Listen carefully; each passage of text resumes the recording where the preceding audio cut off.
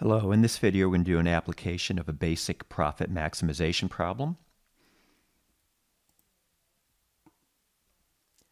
The inverse demand for NFL jerseys is given by the following equation. Price equals 240 minus 0.0004 Q. P is the price of the jersey, Q is the quantity of jerseys. The marginal cost of producing a jersey is constant at $20. So MC, marginal cost, equals 20.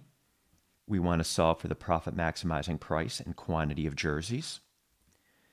Profit maximization requires producing something up until the point where the marginal revenue equals the marginal cost.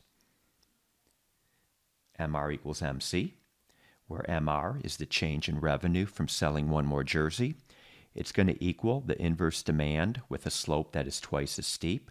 So here's our inverse demand, inverse market demand for jerseys. Marginal revenue will look like that, except the slope here will be twice as steep.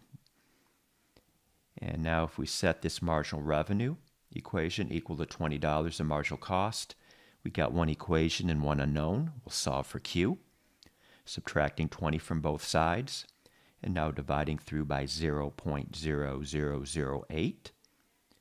The profit maximizing quantity of jerseys to sell is 275,000. To solve for the price, we're going to take this number here and plug it back into our inverse market demand. Doing that, the jerseys should be priced at $130 each. Okay, that's it.